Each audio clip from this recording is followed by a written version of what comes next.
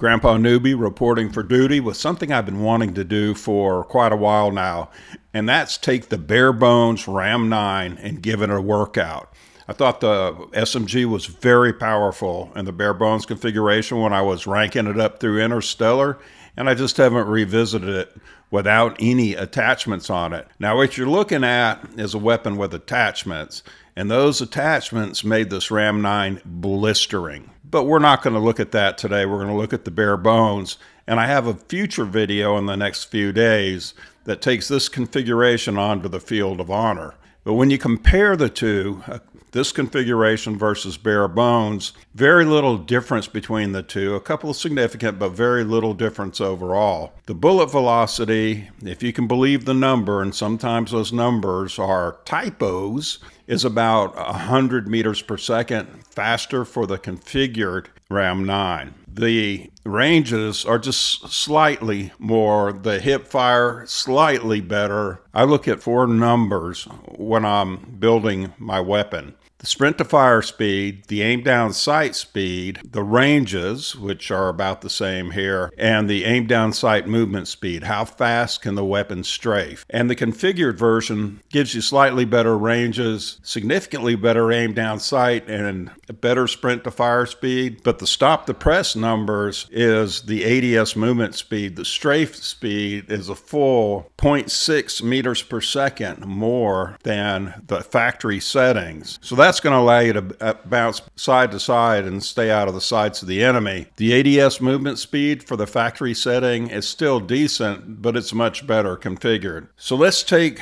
the bare bones RAM-9, powerful in any configuration, including no configuration, onto the field of honor and see how it did for Grandpa and what it did to my friendly enemies. Let's get into this, and I'm already taking damage. The bell has just rung for free-for-all, and somebody's trying to gat Grandpa, but you can see the mobility of the factory settings, the unboxed RAM-9 SMG.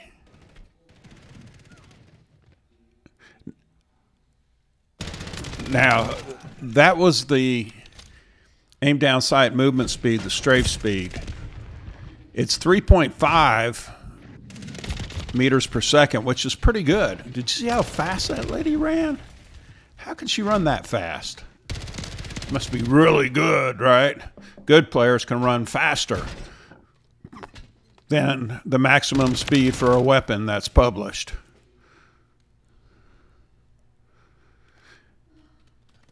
So it puts out a lot of rounds very, very quickly. I don't know what that guy was doing in the corner. I think he was watering the plants. And it's very mobile. And you know what? The recoil is easily controllable. Grandpa got a few long shots during his testing. And the hip fire, that's the smartest thing to do with it. If you're within any range of that person, use the aim down sight movement speed and the hip fire, and you're going to win more times than you will not. Aim down sight speed's a little slow at 200 and what was it, 22nd milliseconds. There's the guy watering the, a different guy watering the, nope, same guy, watering the plants. You don't get to see much of America by standing in the plants. Of course, I don't think this is America. I think this is Brazil. Isn't that where Rio is? Ooh. Now there's the fast, look how fast she moves. Oh my word. She's taking drugs too. Look at that. Whoa. And that's slow motion. That guy was a quick mover too. Oh, there she is. Lady Fat. Yep, she ran right out of my bullets, but can't outrun a bullet no matter how fast you are. Superman can. He's faster than a speeding bullet. He's also more powerful than a locomotive. So I need a Superman skin. Now there is going to be a bonus game, free for all, after the F4 Phantom pops its chute, does its landing roll. Something I did thousands of times. I dumped the chute once on the runway. That's when you improperly deploy it. No problem with stopping, but they got to shut down operations on the runway while somebody goes and collects the drag chute some moron has left. There's a hip shot. And at that point, I was the moron. I raised my hand. Aim down sight, strafe speed. That guy's quick. Got him with a hip shot in the end. And there was a third quick guy. The guy dressed in white. There he is. Yeah, he got me with a knife. Look how fast he runs. Oh, my word.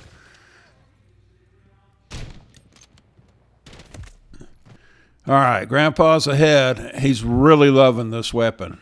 I said that in the third person like I'm the King of England or something. But I'm sure King Charles would love this weapon too. I don't know if he's tried it or not.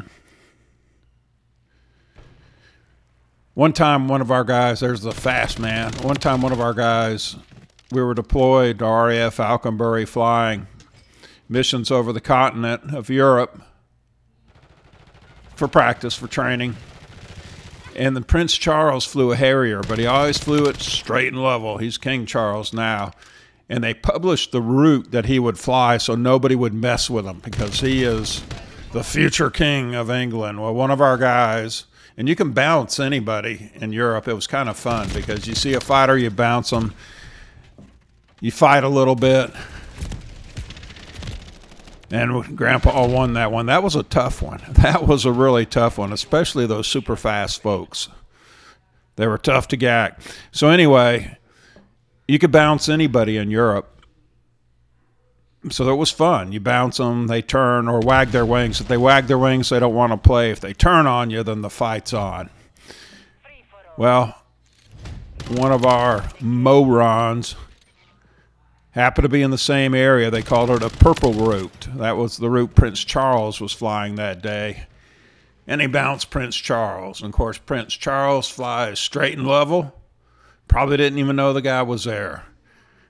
But the people controlling Prince Charles knew the guy was there. And as soon as he landed, we had to send him home. Sad story. If I was Prince Charles, I would have bounced everybody that came my way. All right, so we're on our second free-for-all. Look at that. That person is doing a pirouette like a ballerina.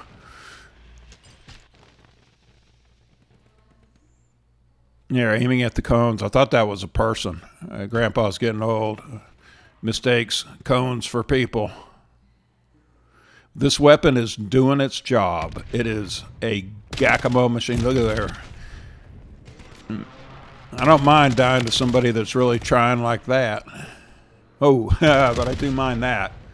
Dying on my own proximity, my own bouncing Betty. Whoa, who's doing this? There he is. Get out of the way of the grenade, and I don't even know what happened there. He stepped on my prox mine. Whoa, time for a pistol. Bare bones Renetti. It was bare bones. Factory settings on the Renetti. And it's a beast of a weapon. All the handguns are beasts in this game. If I could shoot, I wouldn't have to reload so often. It's got 32 rounds. So for me, the way that it puts out, the speed at which it puts out the bullets, factory settings, that's about 2 gacks, maybe 3. There's a guy that's standing in the corner. Early warning on the prox mine. I think he went to my right. There he comes. Look how fast that guy's moving. That might have been the same guy as the game before. I played these games one right after another. For those of you who think skill-based matchmaking doesn't give Grandpa a hard lobby, there's another fast one. He tried to throw a knife at me, which is dangerous. Shouldn't play with knives. I always try to work up to the head because that's where the biggest damage is. If the person already has some damage, getting a shot in the head may gack them a lot quicker than you think. There's somebody shooting Grandpa's back. Got him at distance.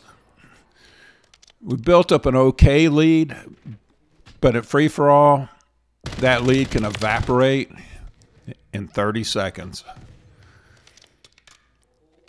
Because everybody's trying to do the dirty deed on everybody. Whoa, get out of there, get out of there.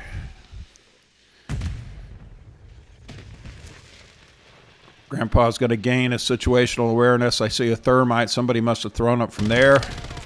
So that's the direction I go, to find the thermite thrower. And I always check that corner.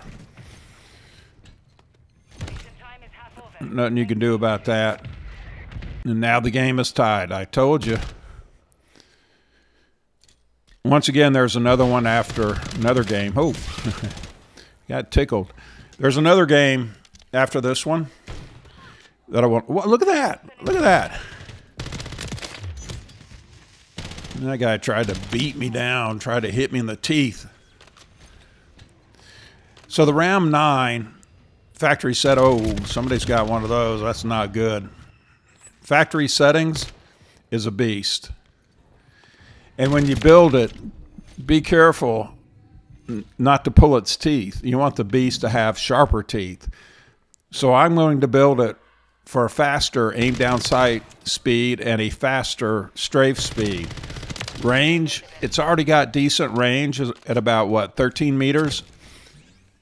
If it extends, fine. If it contracts a little, fine. I'm not going to worry about the recoil. And the sprint to fire speed, I'll improve that. So what I'll be doing, and there's the last kill, is I'll be building on the good parts of this gun without impacting it at all. Hoo-yah, thumbs up, ready for takeoff. So please like and subscribe. It helps me, helps the family. Let me know in the comments if you're trying this without any attachments. Cheers and peace.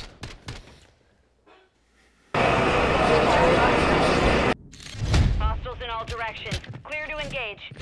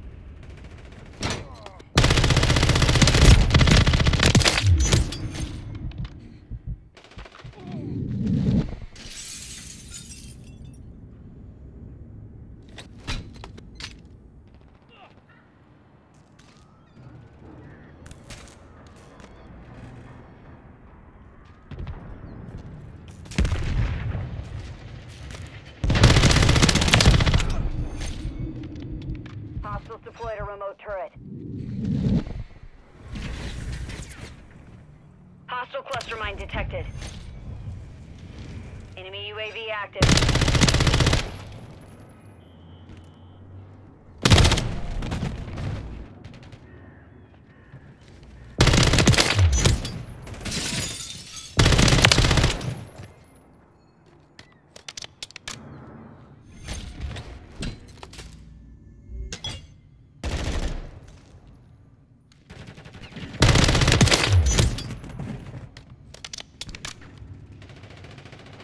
Closing in on the lead.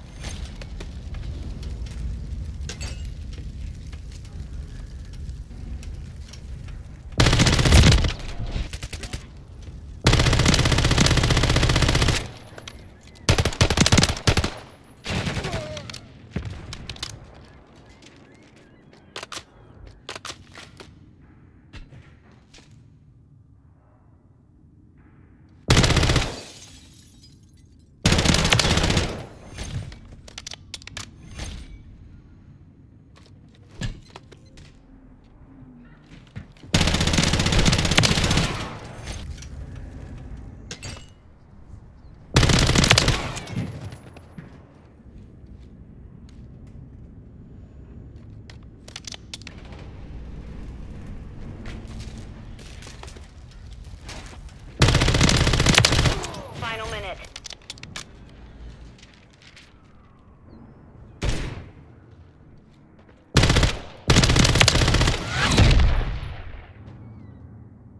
The mission is complete. Good work.